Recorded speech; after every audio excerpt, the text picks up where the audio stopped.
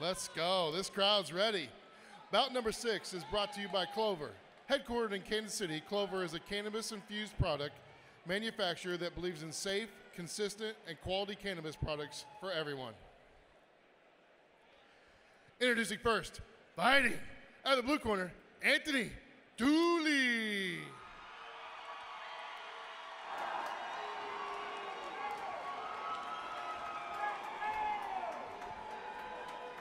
And his opponent, fighting out of the red corner, Raging Rich Dunfield. Oh, baby, let's go.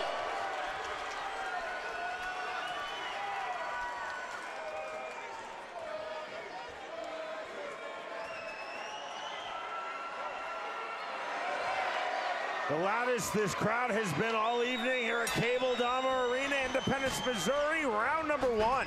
Black and red trunks for Anthony Dooley. Black and green trunks for Rich Dunfield. Tonight's fight clock is presented by Hoy Excavating. Sorry, Sean. There's that patented check hook, and both fighters coming out a bit stiff. Dunfield looking for the counter. It seems like keeping his hands very, very low. Spinning back fist from Dooley. There we have Dunfield raising his hands a little. Dooley lands the body kick. Dunfield walking through it to land the left hand. Dooley down, takes the overhand right.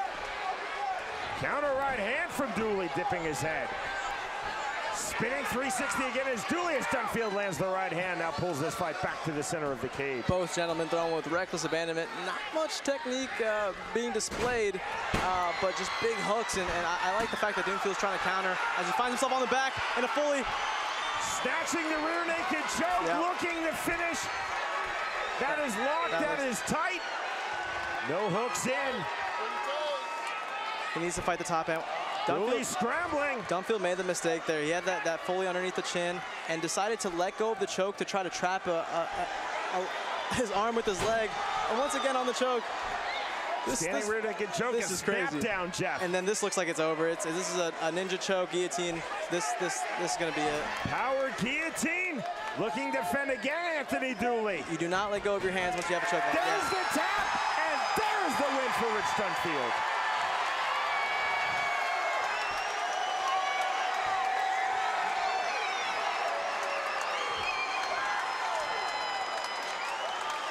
Another finish for Rich Dunfield, excuse me.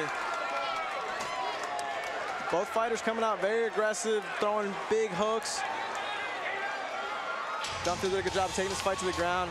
And I think a mistake Dunfield made a couple times is when you have a choke fully locked in, do not let go of your hands. And you have it fully locked in, just don't let go. I can't tell you how many times the fighter will let go. Here in the replay, we see on the second adjustment, that fight's over. He's forced to tap on the canvas.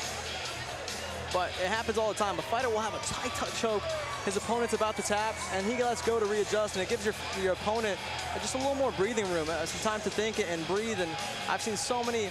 There's been times where I've been close to tapping, and the fighter lets my training partner or fighter lets go to readjust and try to get a better position, and he loses the whole thing. So that just comes with experience, knowing when you got it, knowing when not to let go. You saw our fight replays. They're presented all evening long by Major Pack. Now Rich Dunfield showing his appreciation to his many supporters in attendance. Dunfield now 2-0 with emphasis in his AMI MMA career. Yeah, two finishes in front of what looks like to be a straight Dunfield crowd. That's awesome for him to be able to put on a show like that in front of his people. That ninja choke, it's tough because there's no hands to fight when it's behind your head, so he had him dead to rights. Impressive finish for Dunfield. Our winner announcement is presented by Milagro Tequila. We send it to Brian Wood. Ladies and gentlemen, this bout has ended at 1 minute and 30 seconds of the very first round. Your winner, due to tap out of the guillotine choke, out of the red corner, Raging Rich Dunfield. Fucking finish machine, baby! Rich Dunfield twice went for rear naked chokes. Switched into that power guillotine, that ninja choke, Jeff, as we will see in our fight replay presented by Major Pack. Both fighters very, very aggressive. Both fighters keeping their hands low and just chucking those things. There we see Dooley slip.